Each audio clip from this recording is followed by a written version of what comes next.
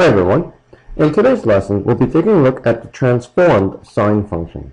So in your notebook, please put down today's subtitle, Transformed Sine Function.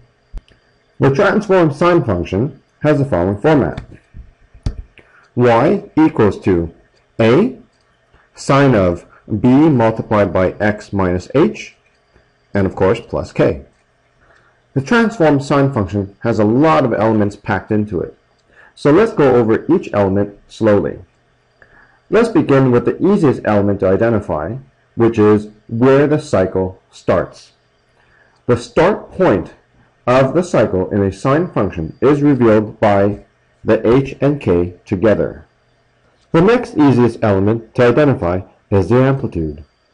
Just a reminder that the definition of an amplitude is the half distance from the highest to the lowest points on the graph. And that can be calculated simply by taking the absolute value of the a variable. The next element of the sine function that we can easily identify is its period. Just a reminder that the period of a sine function is defined as the length of one cycle. And that can be calculated with the formula 2 pi divided by the absolute value of b. The next element that we can identify from the transformed sine function is its variation. If we determine that the value from the product of a and b is positive, then it means that the cycle will start with a hump and end with a dip. If, however, we determine that the product of a and b is negative, then it means that the cycle will begin with a dip and end with a hump. The final element that we can identify from the transformed sine function, which can help us draw a very decent curve, is the maximum and the minimum values of the graph. The maximum can be calculated with the formula k plus the amplitude, and the minimum value of the graph can be calculated with the formula k subtract the amplitude. With all these clues in our hands, we are ready to try and draw a transformed sine function. So for our example, please put the following down. I'd like to draw the graph belonging to the function y equals negative 3 times the sine of half times x minus pi plus 13. First, let's clearly identify our variables. The value of a is equal to negative 3. The value of b is equal to half. The value of h is equal to pi. And the value of k is equal to 13. First, let's identify the start of our cycle. That is given by the coordinate h and k. And in this example, our cycle will begin at the coordinate pi and 13. Next, let's identify the amplitude. The amplitude is given by the absolute value of a. So in this example, it will equal to the absolute value of negative 3, which is equal to 3. Next, let's identify the period. The period is given by the calculation 2 pi divided by the absolute value of b. So in our example, it will equal to 2 pi divided by the absolute value of half, which gives us a period of 4 pi. That means our cycle will be 4 pi radians long. Next, let's identify the variation for our cycle. The variation is given by the product of a and b.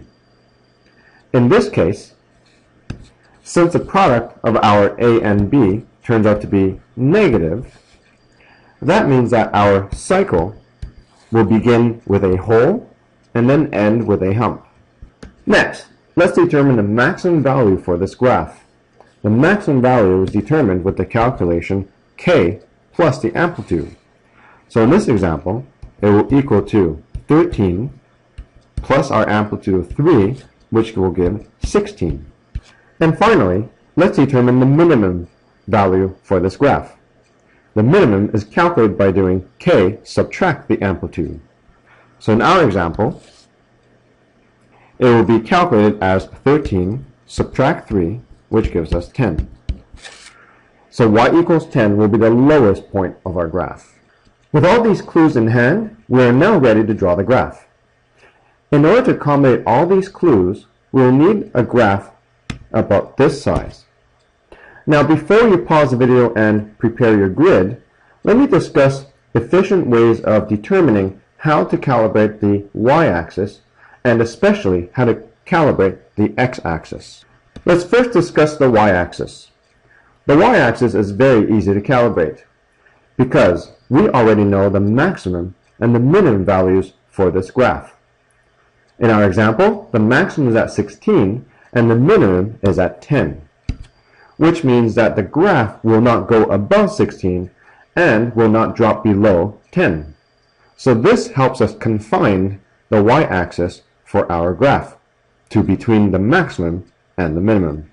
Calibrating the x-axis is a little bit trickier, but I feel that the easiest way to calibrate the x-axis is to simply do the following. Start the x-axis at the variable h and simply jump by h. Next, now that we're ready to draw, let's discuss efficient ways to draw this graph. Perhaps one of the most efficient ways is to simply prepare a box in which our cycle will be located. To draw the box is very easy. The box will begin at x equals h, because remember, that's where the cycle starts, and the length of the cycle determines the end of the box, which is located at x equals h plus the period. The height of the box is easy to determine also.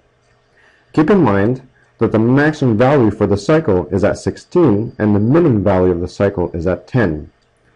So, therefore, it makes that the height of the box is equal to 6, which is essentially given by the calculation amplitude times 2. Keeping in mind that the sine function is a symmetric wave, this can help us further subdivide the box. Subdividing the interior of the box in half vertically and in half horizontally will help us with the symmetry of the graph. With all this preparation, we are finally ready to draw this graph. Let's put down a few points in order to guide us. From our start point of the cycle, we knew that that occurred at pi and 13, which means that the end point of the cycle will occur at 5 pi and 13, and the middle of the cycle will occur at 3 pi and 13. We also know that the minimum for this graph occurs at y equals 10, and thanks to the variation, it will start with a hole or a dip. That will make a coordinate appear at 2 pi and 10. And we also knew that the maximum occurred at the value y equals 16.